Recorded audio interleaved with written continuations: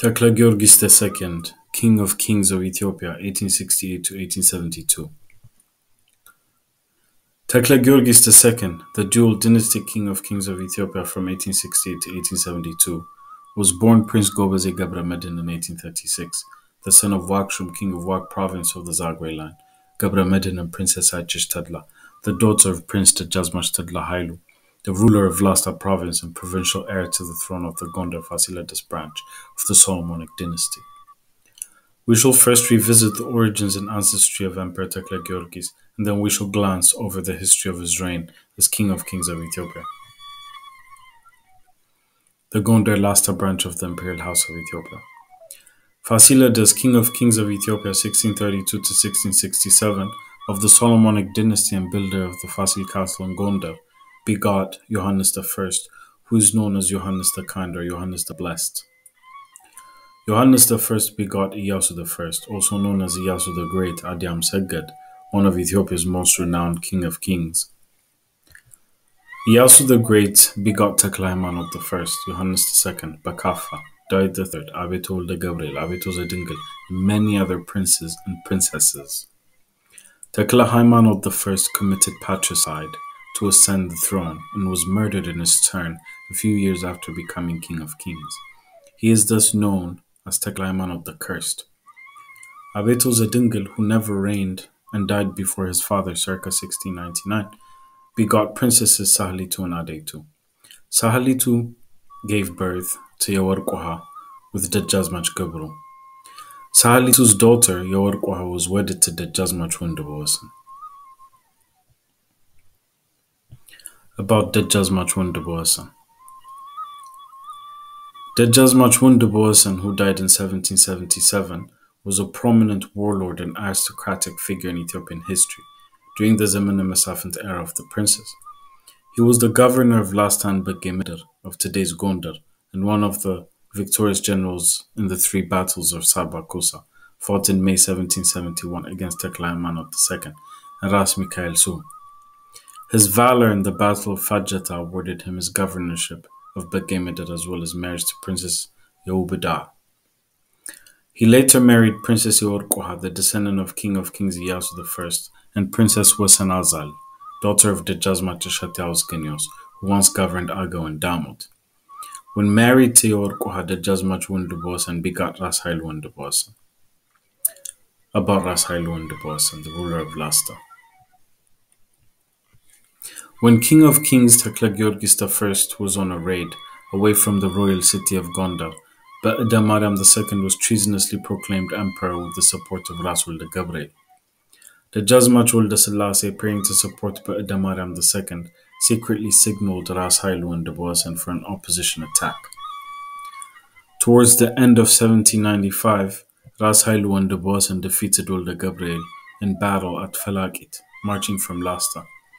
Ras Wolde Gabriel then retreated towards Chichoho and posed at Mariamuha, Ras Hailu's force at Agala. When Wolde Gabriel sought to retire near Sabisabar, Ras Hailu attacked and defeated him again at Tsanfagumera. Ras Wolde Gabriel's force withdrew again, and at Kuratsa, the Orthodox monks made peace between him and Ras Haile Wunderbosen. Wolde Gabriel went to Mahadera Mariam Monastery, while Ras Hailu marched on Gondar and summoned Tekle Giyorgis I to resume the throne. Ras Haile Wunderbosen married Princess Welette Exheir and begot Dejazmach Tedla Hailu. Dejazmach Tedla, a prince and earl of Gondar and Lasta, had become a strong warlord and fought the Yedru dynasty. Having arrived in Lasta following a battle, he would remain and beget several children, one of whom was Princess Lij Tedla, the mother of Kings Tekle Giyorgis II. During the late 18th and early 19th centuries, the king of Wak province was the great warrior Wakshum Kungfu, who was renowned for having fought great battles and repelling the invading forces of the Oromo south to north. The rulers of Wak would be his descendants until the dissolution of the monarchy in 1974. Wakshum Kungfu begot Princess Betaha. Princess Betaha's son, Wakshum ገብረ Medhin, who was the ruler of Wak during the reign of Kings Theodros II, was the father of King of Kings Tekle Giyorgis II, who succeeded Theodros. The last of the kings of Wag of the Zagwe line was Wag Shumwesen, the father of Dr. Lij Mikhailosson. The reign of King of Kings Tekle Giyorgis II. During the reign of King of Kings Theodros II, Prince Gobeze Gebremedin, whose throne name will be Tekle Giyorgis II, was appointed as ruling prince of Lasta province with the title of Dejazmach Earl after the death of his grandfather Dejazmach Tedla Melaku. Following the execution of his father, Wagshum Gebremedin, he inherited the title of Wagshum, King of Wag province, and rebelled. While in rebellion, with the help of his mother, the Princess Aichesh, he assembled and built a military force of 60,000 men. When marching to the whereabouts of Theodros II with his large and powerful army, he faced Tsogobese near Kweha, a warrior prince who had rebelled against Theodros. He defeated Tsogobese and turned to Mekdela to face the latter. In that time, an enormous British force had entered to capture Theodros II, and with the help of Dejazmach Kasai Mircha, later King of Kings Johannes IV, had reached Mekdela for Theodros, who had imprisoned British citizens due to a feud with Queen Victoria.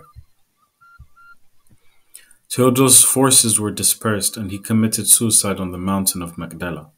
The British forces looted the palace, took all the riches, and burned all else they found. They rewarded Dejazmach Kasai Mircha, Johannes IV, with £500,000 worth of modern weaponry and other goods for his assistance and left from the land. Following the death of Theodros II and with the withdrawal of the British forces from Mekdela, Wagshum Gobeze was proclaimed King of Kings of Ethiopia and crowned by the Ichage, the head of the Orthodox Church and all monasteries of Ethiopia, on June 11, 1868 in Debre Zavit, with the throne name of Tekle Giyorgis II. He linked himself to the last independent Solomonic rulers of the Gondar branch prior to the devastating century-old era of the princes, known as Zemene Mesafint, wherein the King of Kings had lost their power to regional warlords and Ethiopia had begun to disintegrate. He based his claim on a dual dynastic royal lineage, Solomonic through his mother, from the house of King of Kings Adiam Seged Iyasu the Great, the grandson of King of Kings Fasilides, and Zagwe through his father, who was the last ruling heir of Wag. His assumption of the imperial throne thus symbolized the restoration of both Solomonic and Zagwe dynasties on a single throne. Tekle Giyorgis II's ascent to the imperial throne was also challenged by two other Solomonic princes, Ras Desta Tedla of Gojam and Minilik of Shah. Tekle Giyorgis chose to first march into Gojam and crush the forces of Desta Tedla. He replaced Desta Tedla as Prince of Gojam with Lij Tedla, later King Tekle Haymanot, another member of Gojam's branch of the Solomonic dynasty and a cousin of Ras Desta. In an attempt to appease the other Solomonic princes, Tekle Giyorgis negotiated new dynastic marriages with the houses of Shoa and Gojam to complement his personal marriage tied to the house of Tigray. His sister, Princess Lij Gebremedin, married Lij Tedla of Gojam, to whom Tekle Giyorgis granted the title of Ras. With the house of Shoa, he arranged the marriage of his half-brother, Prince Dejazmach Hailu, to the daughter of Ras Dargis Haile Selassie, the uncle of Kings Minilik II and son of King Haile Selassie, who at the time was King of Shoa, Princess Teseme Darge.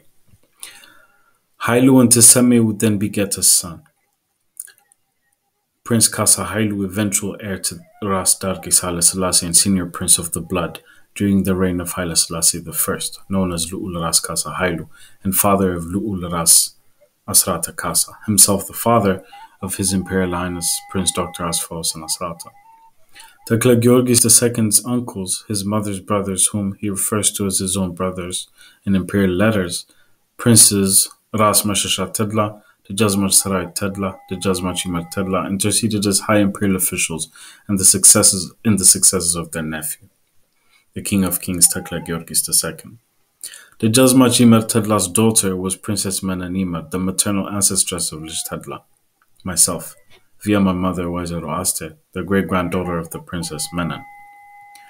Tekle Giyorgis immensely invested his resources on restoring Gondar, the imperial capital that had been abandoned and destroyed. He rebuilt its Orthodox churches and renovated its palaces and castles. It is written in his chronicle that after his ancestor, King of Kings Fasilides, the founder of Gondar city and builder of its castle, there was no one who did for Gondar as did Emperor Tekle Giyorgis II. With the west and south thus appeased, Tekle Giyorgis then turned his attention to the northern march into Wello. He quickly routed the forces of Ali Faris, imposing his uncontested rule on all of Wello, ending that challenge to his authority. His attention then turned on his brother-in-law, Dejazmach Kasai Mircha. Kasai Mircha obtained the services of John Kirkham, whose British troops played a major role in training Kasai's army in the load of modern weaponry that the British had left them. Kasai also gained access to the Red Sea in 1870, an advantage that none of his rivals had. News had come that Kasai Mircha had entered into negotiations with the Patriarchate in Alexandria for the needed bishop to come, but that it was his intention to have this new bishop crown him instead of Tekle Giyorgis. Menelik remained in Shah, having decided his two rivals to fight it out. It was now imperative that Tekle Giyorgis defeat Kasai Mircha. Tekle Giyorgis stood alone against Kasai Mircha and began to ready his army of 60,000, but with much inferior military equipment, and marched to Tigray for Kasai, crossing the Tekeze River in June of 1871. It is said that as Tekle Giyorgis and his huge army marched through Semien on his way into western Tigray, he decided to encamp at a place called Adi Arkai. Here, a hermit monk named Gebre Mariam is said to have walked up to the emperor's tent and struck it with rocks. Angry soldiers, shocked at this act, seized the hermit, brought him in front of Tekle Giyorgis, and demanded an explanation. The hermit gazed at Tekle Giyorgis and said, "What I did with rocks, Kasa will do with bullets." It was a chilling prediction that angered the soldiers further. When the soldiers were to kill the hermit, Tekle Giyorgis II stopped them, sat in silence for a while, and then quietly told them to let the hermit go. Perhaps he decided to let the fates carry on with their course. On June 21st, the two armies met at Zulau and fought a day-long battle. Although Kasai Mircha had the smaller force, they were musketmen, whereas Tekle Giyorgis' army was equipped with spears, swords, and matchlock guns. Tekle Giyorgis came off the worse, retreating to the Marab River, while Kasai Mircha took another route to outflank Tekle Giyorgis and forced him into a cul-de-sac at Adwa. They fought the final battle at Adwa on July 11th. Tekle Giyorgis led a cavalry charge into the midst of Kasai Mircha's force. He was wounded and his mount killed under him. He was then captured by Kasai's army along with his generals, thousands of soldiers, and camp followers. His marriage ties to Kasai Mircha and his superiority in numbers did not have any fortunate outcome. The hermit Gebre Mariam's prophetic prediction had come true. Kasai and his smaller but much better equipped army defeated Tekle Giyorgis II at the Battle of Assam, just outside Adwa on July 11th, 1871, and deposed him. Kasai was proclaimed Emperor Johannes IV, and Tekle Giyorgis II, along with the royal family members, was imprisoned on Amba Abagarima near Adwa. He was blinded to prevent him from escaping and reclaiming the throne. His wife, as the sister of the new King of Kings, was not imprisoned, but she chose to live at Amba Abagarima monastery with her husband until his death. Tekle Giyorgis II died in his monastery prison in about 1873 at the age of about 36. The widowed Empress Dinkinesh Mircha moved to Mekelle and was later remarried to Dejazmach Gebre Kidan. She retained the title of Empress for the duration of her life and was close to her brother Kasai Mircha, crowned King of Kings Johannes IV.